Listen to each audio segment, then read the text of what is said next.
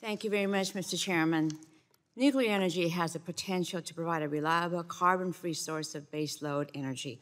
However, we cannot hold a hearing on the future of nuclear energy without addressing the 88,000-ton elephant in the room, nuclear waste.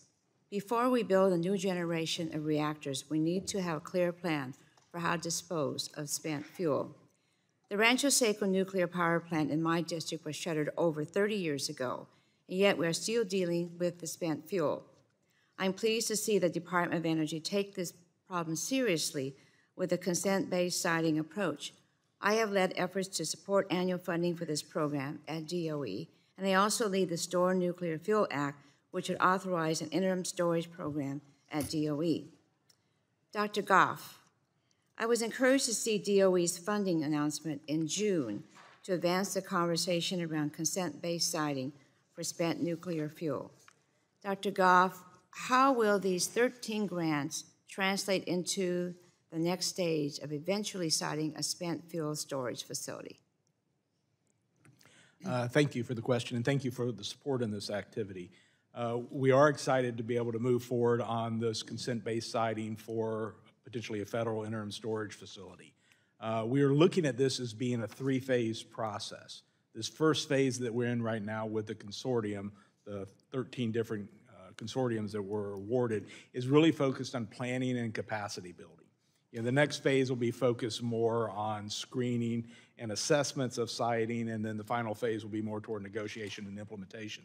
But right now, these 13 teams will be helping us be able to have capacity building within the different communities and within the different stakeholders. So those entities that are spread out across the country will be able to interface with different communities and stakeholders that want to learn and understand more about potentially siting one of these facilities. So they'll be able to make awards from those consortium to, again, help them understand and be able to know how they want to move forward into the next process, and help inform us as well on how we need to take this into the next stage as well within the department. Okay.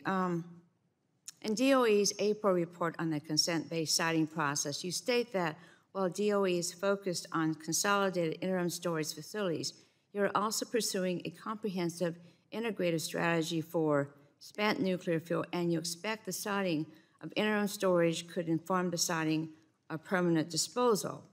Dr. Goff, can you provide an update on where DOE is with developing a comprehensive strategy for siting long-term disposal of spent fuel?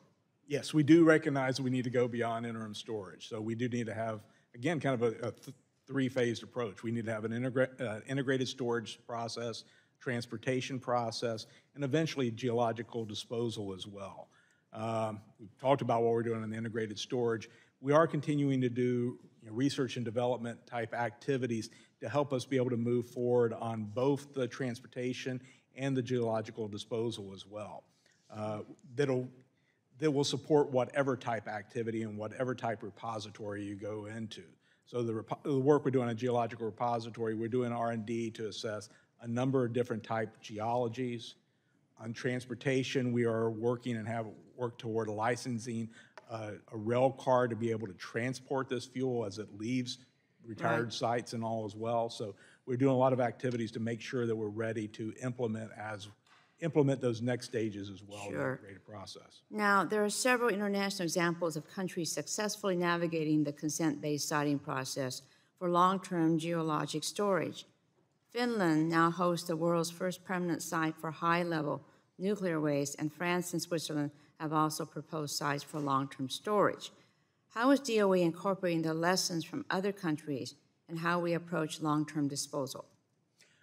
We are making sure that we're collaborating with all of those other countries as well. Either bilaterally, we are working with Finland, Canada, a number of different countries like that, to take their lessons learned, like say, especially the Finns, on how they were able to site a repository. But we're also working through multilateral organizations like the Nuclear Energy Alliance as well to, again, look at what the lessons are learned around the world are, so we can take those and apply them to our system, and hopefully also then be ones in the future to talk about our lessons learned and how other countries can apply them as well.